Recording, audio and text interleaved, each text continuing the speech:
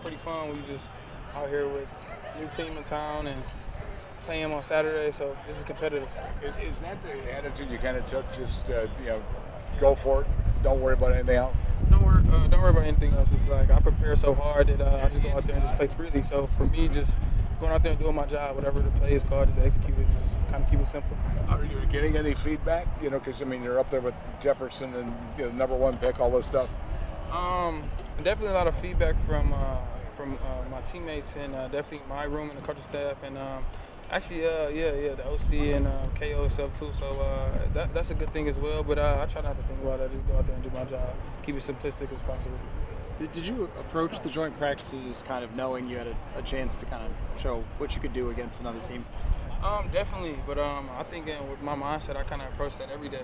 Especially just going out here and making it sound easy, like doing my job, but like just the preparation of it all, and just me going out there and not thinking, just playing. And every day is like that for me. Just keeping that chip on my shoulder. So like I just want to make a play every day. What happened on the catch on the situational drill at the end? What did you see on that play?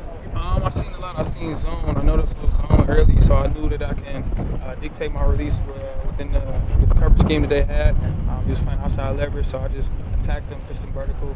I knew it was gonna be a touchdown before the play. Honestly, just knowing, but I knew it was zone, and I just got to my spot in the field. The handshake with JJ, is that just between the two of you? Yeah, cause so like I don't know what it's called, but everybody called me like the handshake guy or something. I got a handshake on like everybody, so like it's pretty cool that like I got like 3 with JJ, so I didn't even know which one we was gonna do, but it was just like kind of cool that we did the same one. So yeah, that's only with him. Then I got KJ, Kirk, Nick, everybody, so it's kind of fun. How have you felt just coming back from the injury? Obviously, that initially looked much worse than it was, and it seems like you kind of got second life here.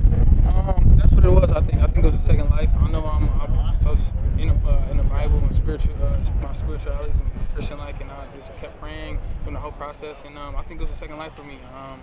Just coming out here and knowing that it all can get taken away so quick, So now my approach is just going out there and giving it my all, every play, every down, and trying to help my team build for the future. And that's basically it. Is that something totally behind you, or are you still kind of playing through it? At this point, I got such a good group of receivers around me and training staff. I don't even really think about it. They come up to me and ask me, especially after plays like that in the back of the end zone, like, how do you feel? I'm glad to have you back, and whatever. All that is just positive energy for me. So it's kind of like in my review, I should say. So I'm getting better. Not 100%, but I think I'll be there by Saturday.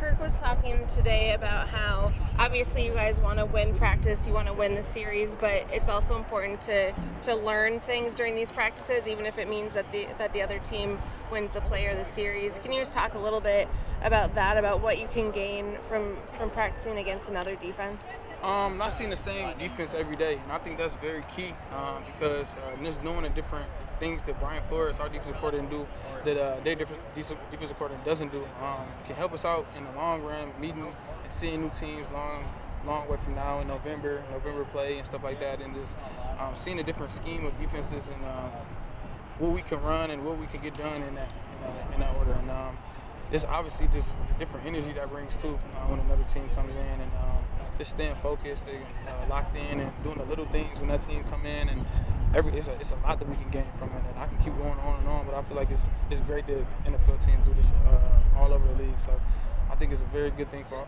both sides of the ball, both sides of the team.